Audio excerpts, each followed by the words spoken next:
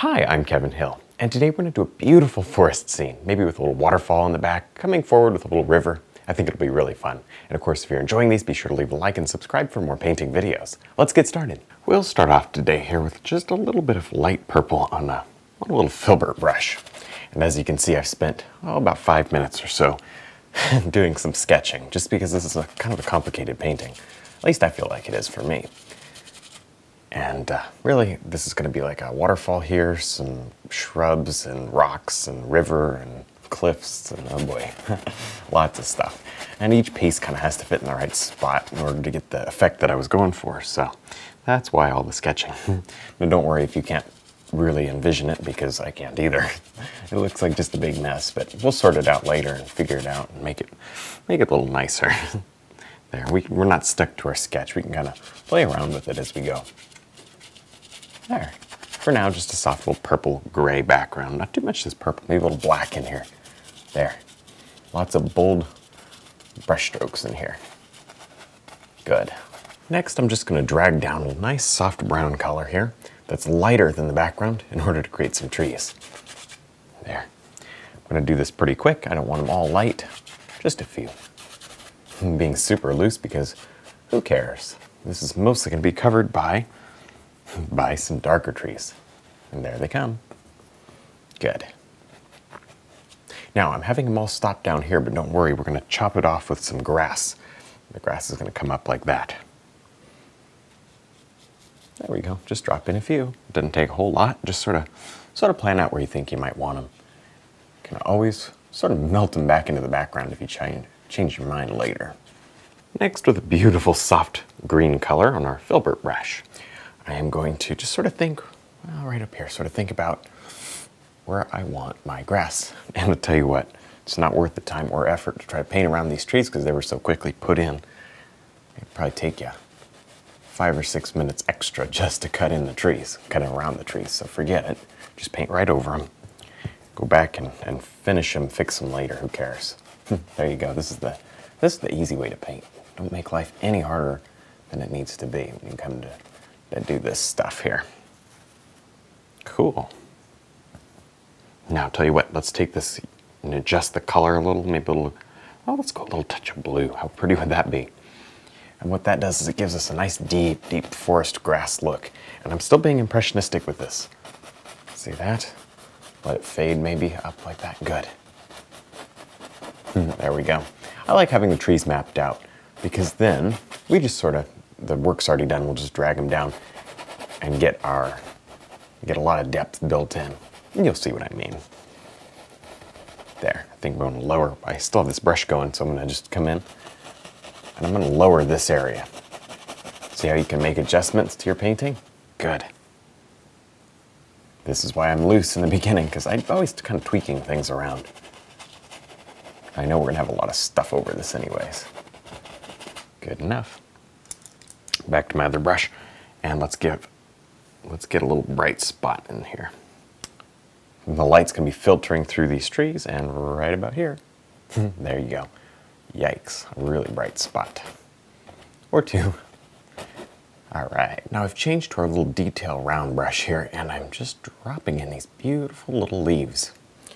And watch, just a little bit of white and blue. And I spin the brush so it comes out to a beautiful point.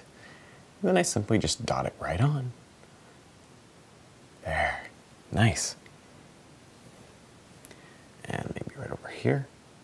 Maybe this tree gets some. So what this is, maybe it's just like, well, whatever these trees are, they have light colored leaves and they're getting backlit. It's just really pretty. I don't know that it really matters what it is. It's just really pretty. And you know, if it's pretty, then it's kind of worth doing. It doesn't really, we don't have to explain everything. There. I love it. I'm just going to do this over and over again until I get a decent amount of kind of backlit foliage in here. In fact, as you come away, I want you to go darker, almost like the shade of this background. See, some of these trees can have these darker colored leaves, and that will help to make it look more realistic. Throw some green in it so that it really, so that these, you can tell these are really backlit and bright, and the rest are kind of just not so backlit and darker. Now we're gonna go ahead and scrub in just some really nice background color.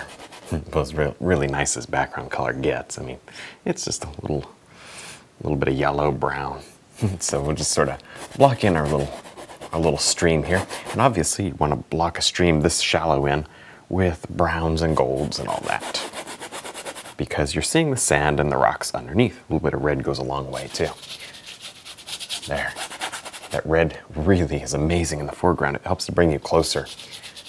There, because in a painting that's just not that deep, let's face it, this isn't like thousands of miles away. You gotta almost create more perspective than there normally would be if you snapped a photograph. All right, there we go. And that's sort of one of the fun parts of painting. You get to sort of do whatever you want.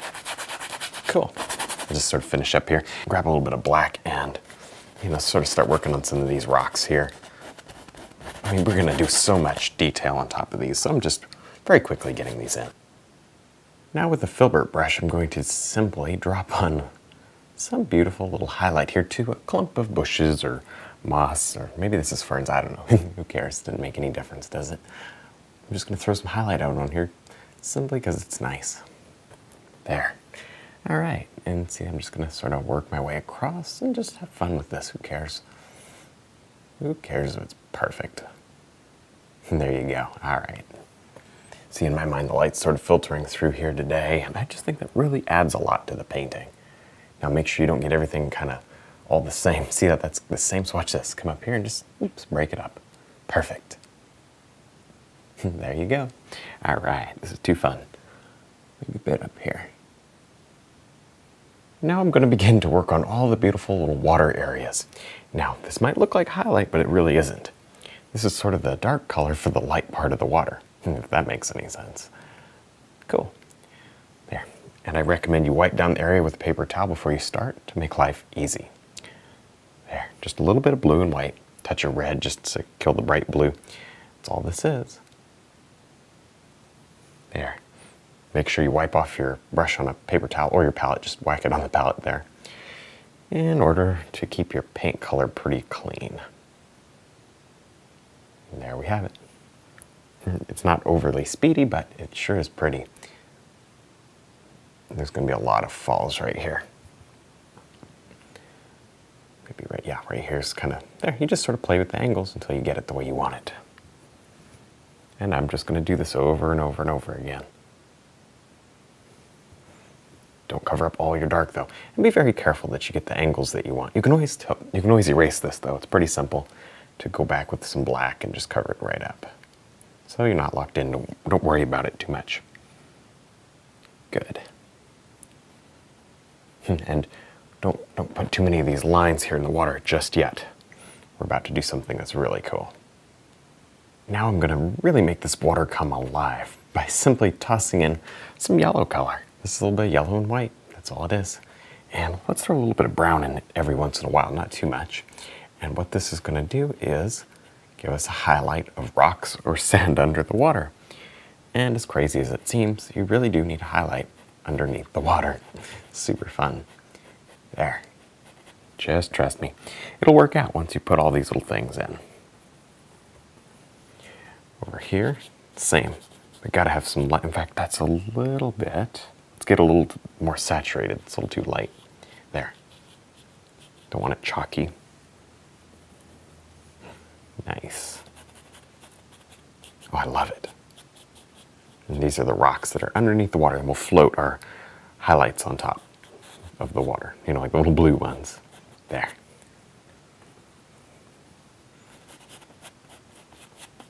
This helps to make the water look just a bit more transparent. I've decided to take a quick break from the water, since we've been painting on the water for a few minutes, and I jumped up here, grabbed a little color and smooshed it around. That creates some bushes and gives us somewhere for this little river to come out of. Now obviously this still looks incomplete and it needs to be darkened just a little with the rocks around it. There, and obviously we'll have to highlight the water, but just gotta get these little bushes in. Now this could be rocks, this could be a huge clump of trees. You don't have to just do bushes, but I thought, well, this would be kind of fun. So there you go. And I like these little flowers.